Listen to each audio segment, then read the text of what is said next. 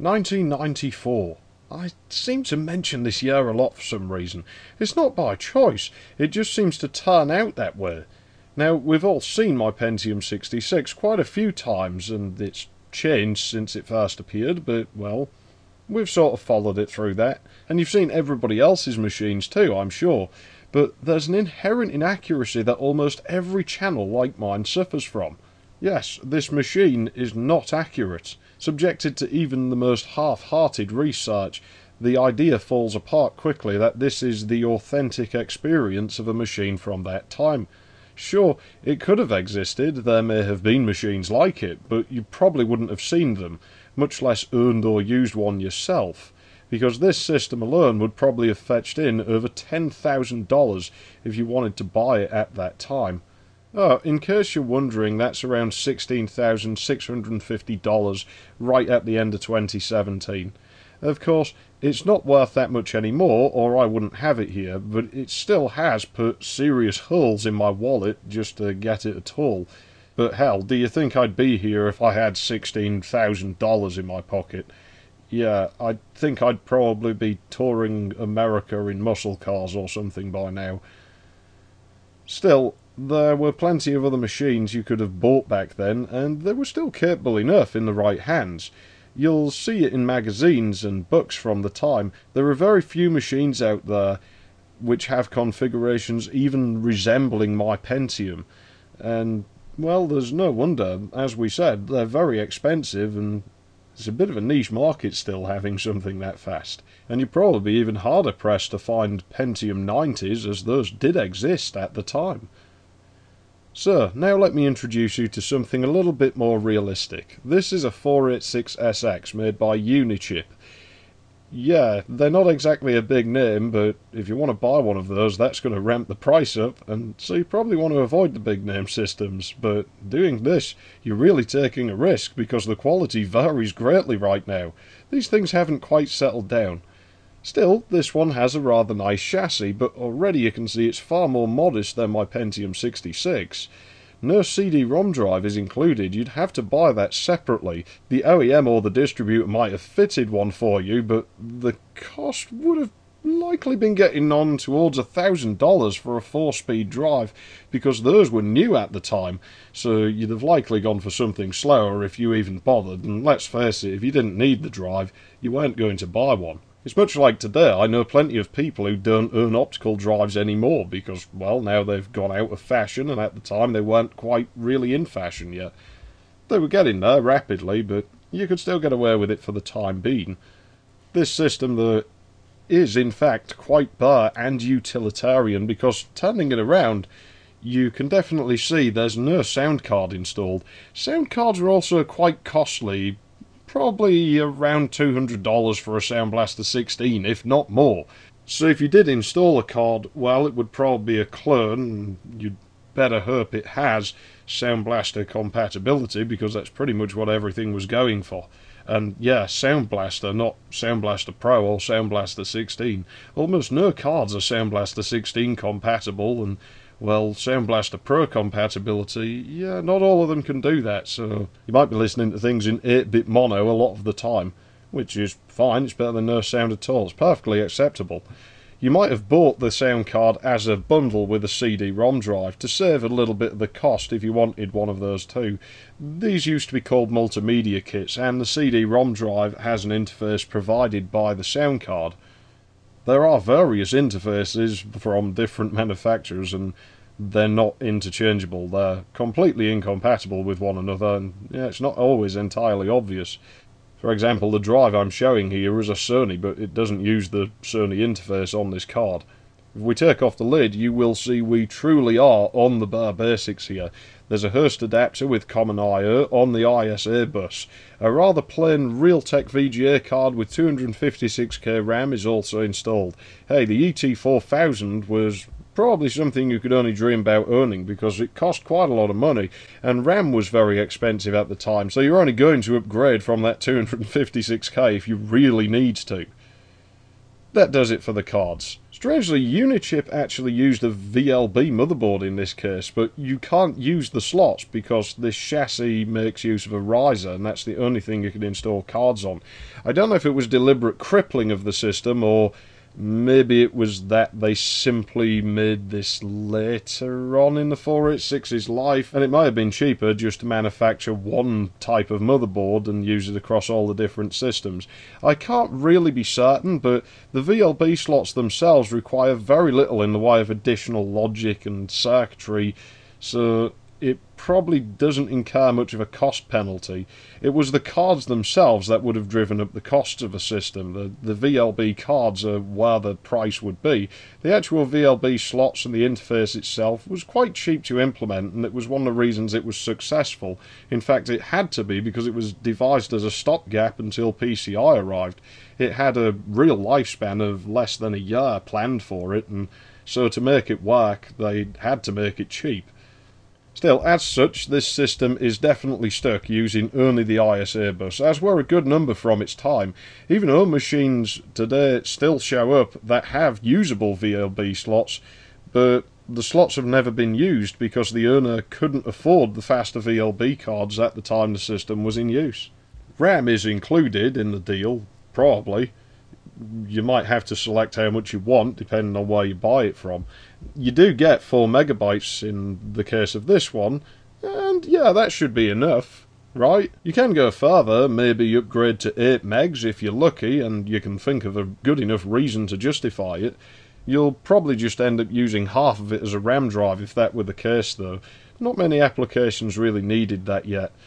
Cache was also included if you wanted it, 128K in write-through mode.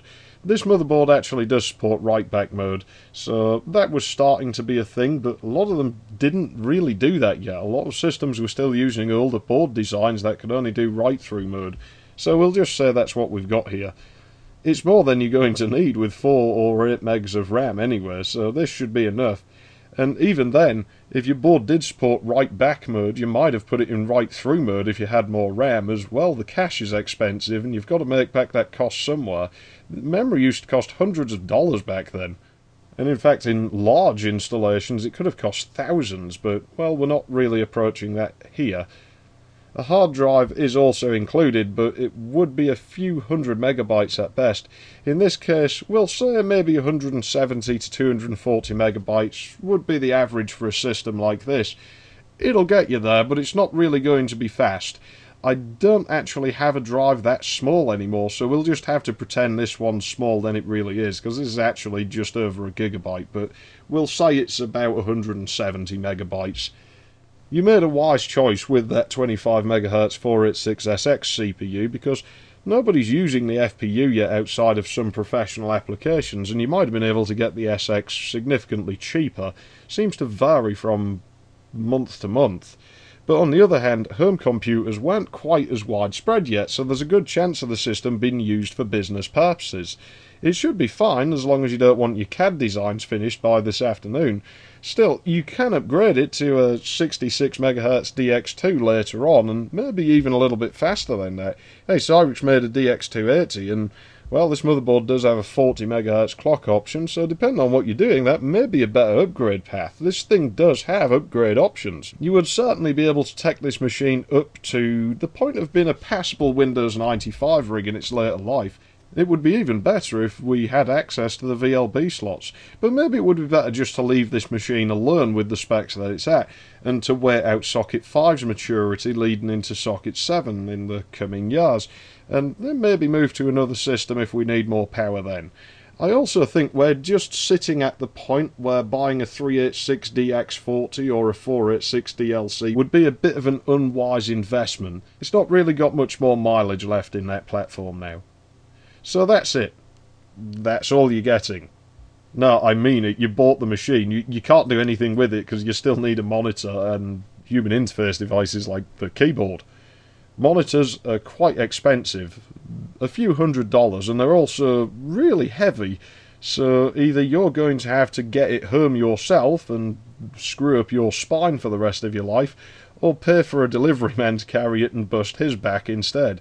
I sure hope it arrives in one piece if you do that. Now, if you're really stuck for cash by this point, you might be able to get a monochrome one for less if you don't need colour.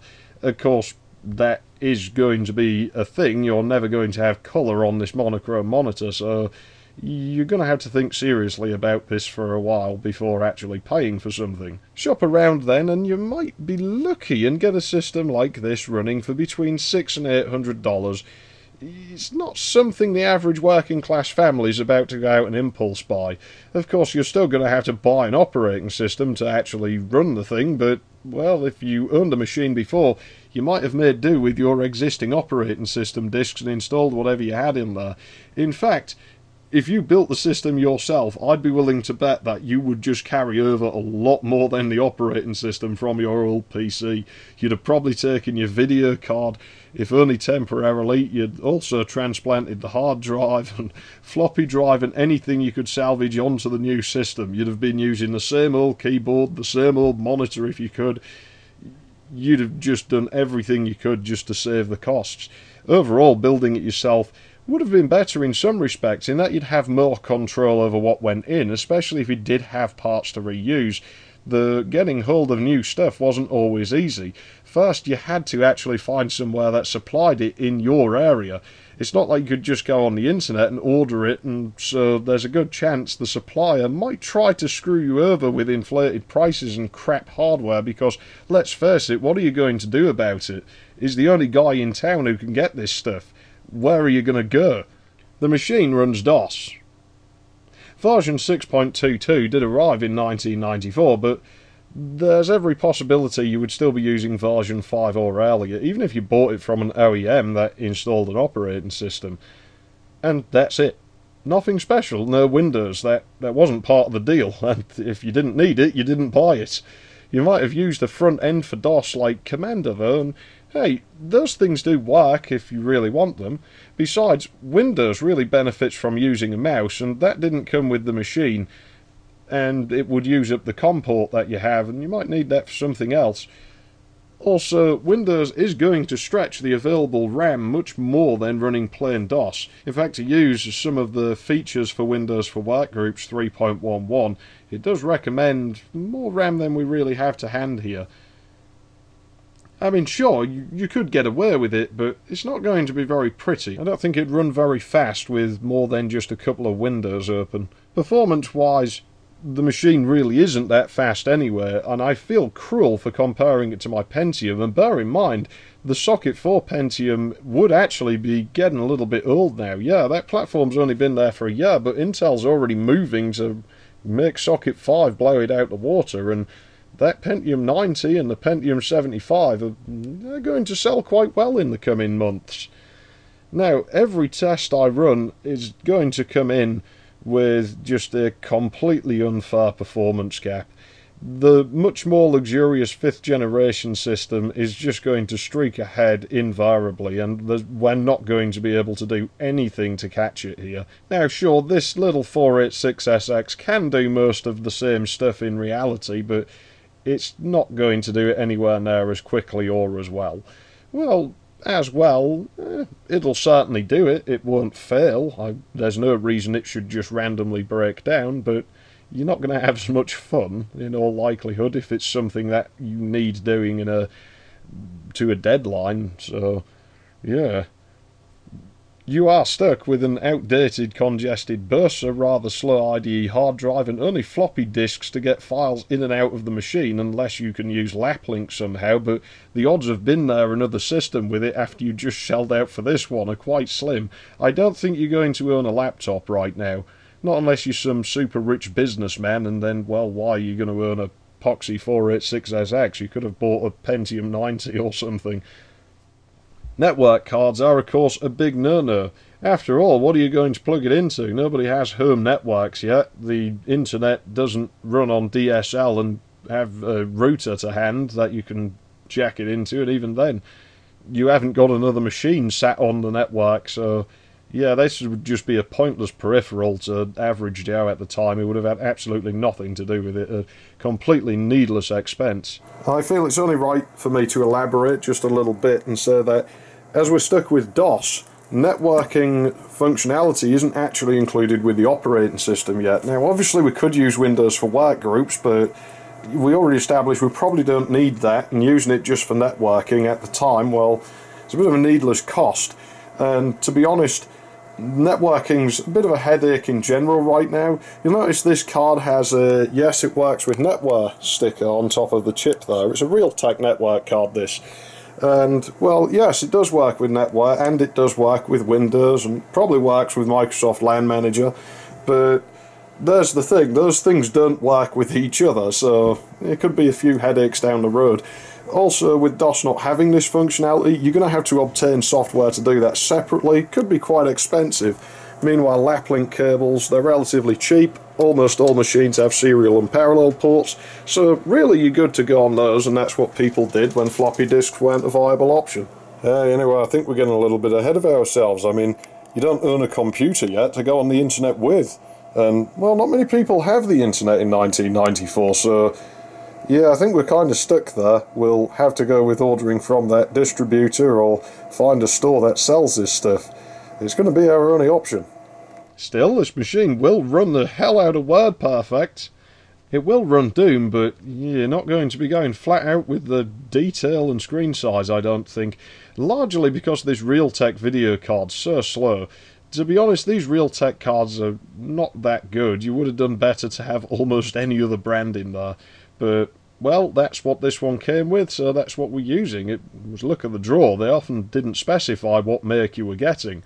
And even then, it might have varied, depending on which batch of systems the distributor had at the time. They might not have known themselves. Still, you've had it a while now, so why not get a multimedia kit and have some sound and optical media? It would be nice, but again, if you didn't need it, you weren't going to buy it. This is an Opti 929 sound card, and these are my go-to when a Sound Blaster isn't around.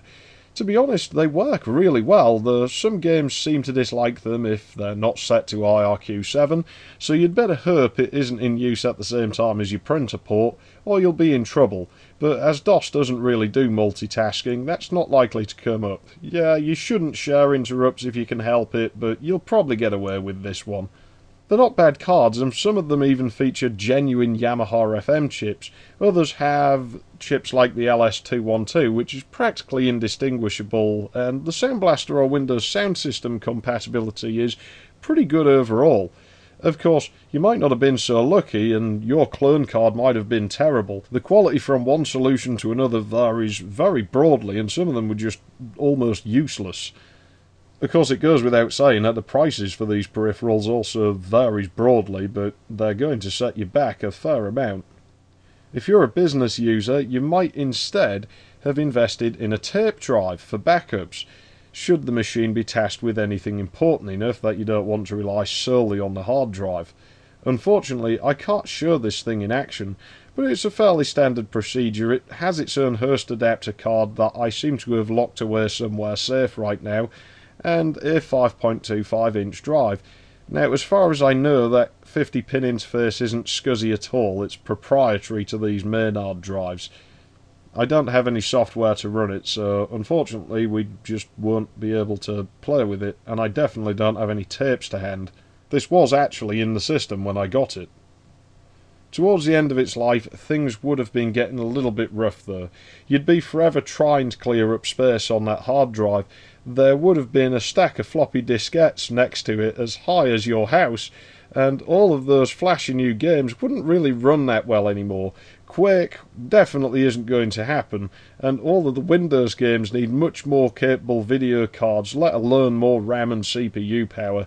Your friends probably didn't laugh at you though, because, well, they probably didn't have a PC yet themselves, so, well, yeah, they can't really make fun of you in this case. I wouldn't want to be riding this thing far past 1996 though. It would be getting a little bit uncomfortable by then. On the other hand, you'd probably be okay with it for a little while longer in an office or a business environment where the software doesn't change very often. You can still get all your documents and databases done the same as you ever could before. They're just going to be a bit slower compared to your rival company across the street that moved to some new Windows NT machines just last week, so you might have to think about taking an upgrade path soon. Either way, I suspect the ones used in the business environment still aren't going to have CD-ROM drives or optical drives. Most of them didn't, and you still saw quite a few of them like that were still in service in the early 2000s. In fact, this machine that we're looking at here only came out of service just over a year ago, so yeah, they never bothered putting those things in because you just didn't need it. Now, it might be worth noting that going forwards just a little ways, to 1997, I got my first system, which was a 25 MHz 386, and that ran until around 2001. It too lacked a sound card and CD-ROM drive, so I guess this one is almost a first-hand story in a way. There is one thing I guarantee you, if you built this thing yourself, something in here is going to end up in that Socket 7 machine you're saving up to build. I'm absolutely sure of it. And that multimedia kit? Yeah, that's going in there. That external modem? Yeah, I think we'll keep that. The human interfaces? Yeah, we'll have those, and hell, we'll have that floppy drive because we'll need that to get all the stuff back from the floppies we saved things for later on whenever we needed clear space on that puny 170 megabyte hard drive. You unwitting fool, the AMD Athlon is only 2 years away. Now, if you didn't live it, you might not be able to see why it was such a big leap, or appeared to be so at the time. A lot of younger enthusiasts really seem to prefer the Pentium 4, and even some older people do. Some seem to think it was just an incremental upgrade over the Pentium 3 and something to be expected. Well, now maybe you can see why the Athlon was such a big deal. It brought high-end performance down into a price range where you or I might feasibly be able to earn one before it was completely obsolete. Even a Duron would have been a massive step forwards. Until then, the lower price range had really been taken up with the aging Pentium MX that had practically no upgrade path at all, questionable Celeron machines with deliberately narrow upgrade paths and crippled motherboards, and the somewhat lacking Cyrix M2 and even the K62, the latter of which was only released in 1998, and whilst it was a very good processor, this was barely over a year before the K7 arrived. Even then, you'd be amazed how many 486 era machines were still in service due to the cost alone. The 7th generation really changed that. It gave you a guaranteed upgrade path for the CPU if you started out on a lower end model. The boards almost always had an AGP port. They almost always supported more than enough RAM. In just a few short years, 5 to be exact, you've come a long way from that humble 25 MHz 486SX. Hell, I know I've told it before, I've told it a million times. Imagine what it was like for me in 2001, moving from that 386 to a Duron 750. It was night and day, but somehow you never quite forget that slow, rather limited, yet somehow dependable machine you started out on all those years ago. Someday we'll all be gone and future generations will never know what it was like. These days, they always seem to have the latest smartphone practically at launch. They've got the best 4K TVs in their own room. It's not the family's TV, and it's not the family's hand-me-down black and white one.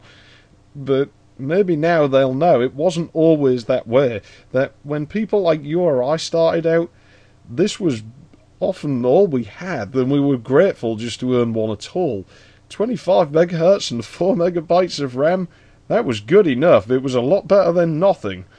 So, this was my way of clearing the air. This is something I've wanted to do for quite a while, just to set the record straight. This is what you really had.